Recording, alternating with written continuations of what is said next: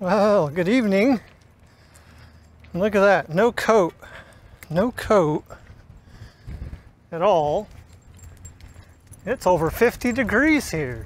Can you believe that? It's April 2nd, so no April Fool's joke here. 51 degrees. That's like crazy. Also crazy. This is the first time I've set eyes on the Arthur M. Anderson this season. There they are waiting their turn for the lock. The lock here is pretty busy at the moment. Presently, of course, we have the Arthur M. Anderson. I like to repeat myself. The Presque Isle is leaving the lock upbound. And ooh, is it the American Century? Is tied up waiting to come down the lock. I believe though that the Arthur M. Anderson will go next, if I paid attention to the order on the radio well enough. So I don't know if I can catch the Presque Isle. I think I saw them making their leave. So I'm going to go down here just a touch, but then I need to go the opposite direction to catch the others. So let's see. There's a good spot. Shove my arm through the fence here. I guess this is okay.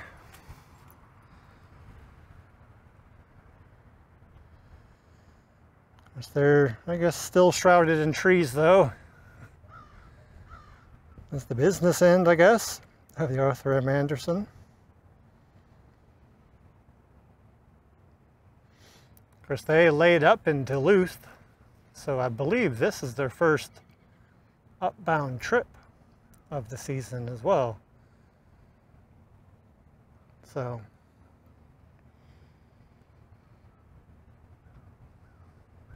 there they are, the historically significant Arthur M. Anderson. I know I've said this before, but I can't see them without thinking about what that night must have been like, the night the Fitzgerald sank. So, yeah, it's always on my mind. But we're gonna untangle myself from the leash. Come on, dog. I know you're confused, huh? I don't think he realizes how many ships he actually found, but he's about to. So we're gonna boogie on this way to the west. Don't know if I'll be able to catch up to the Presque Isle or not, but at the very least, I'm pretty sure it's the American Century. We will we'll get eyes on that footer waiting to come down the lock. So we'll be back pretty darn quick. All right, well, we kind of caught up. This is a decent spot. Wish I had my big camera. My cell phone will have to do though. At least we'll get a shot here. The Presque Isle on the left, making their way out. And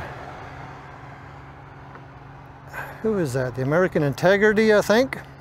American Integrity. They're on the right. Let's see if we can.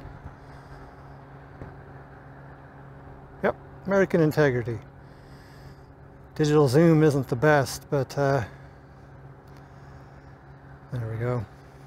So we kind of, I don't know if it's a double or not. You can see the salty there. That's a funny name, like Barzitza or something like that. Barzitza.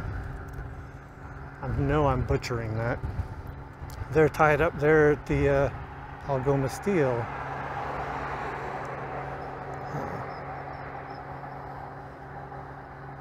There we go.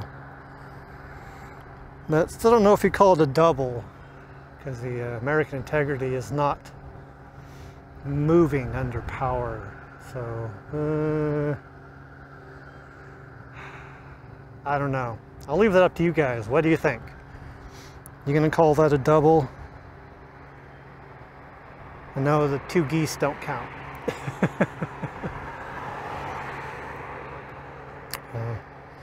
If I had my big camera, I'd have more zoom, which would be nice, but I'll have to make do.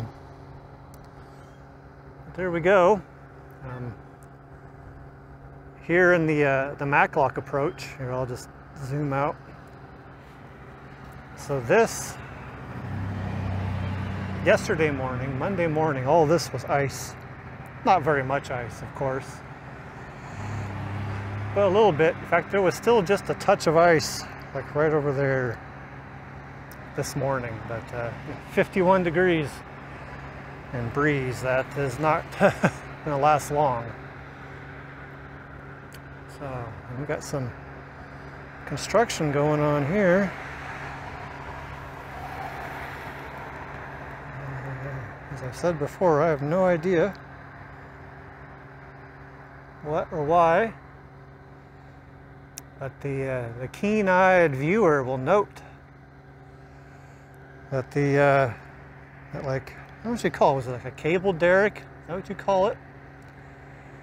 Anyway, that was like right over there is gone. So there used to be 2, actually used to be 3, but now they're all gone. Making way for all the new construction here for the new lock. I'll zoom back in here and we'll get one last shot of the 1,000-foot integrated tug barge, Presque Isle, and the 1,000-foot American Integrity. Right there. There we are. Safe travels. Safe travels. I'll ramble just for a moment. I don't know if you can hear the wind. There's a little bit of a breeze. And you can see by the flag on that really cool flagpole. Like, I feel like I can never get a good angle of it. That's a really cool flagpole. You can tell by the flag that we have some wind. And we have supposedly a little bit of a storm coming in. Some forecasts say we're going to get a decent amount of rain, and other forecasts say could be in for a couple inches of snow. So, all by tomorrow evening. So we will see. It's spring in the Upper Peninsula, so you never know. You can't count out the snow for a while yet. And like, my memories popped up on my phone, and a year ago yesterday we got like 9 inches of snow. So there's always the potential, always the potential. But that's gonna do it for this one. Yep. Just a second. There we go. I'm trying to be better about being in front of the camera. It's not a natural thing for me, but anyway, that's gonna do it. We're gonna finish up this walk, get on with our evening. So hope you're having a great day. Hopefully you're staying warm like I am right now. And Argo and I, he's right there. We will be back pretty darn quick, won't we, dog? Yes, we will. Let's go.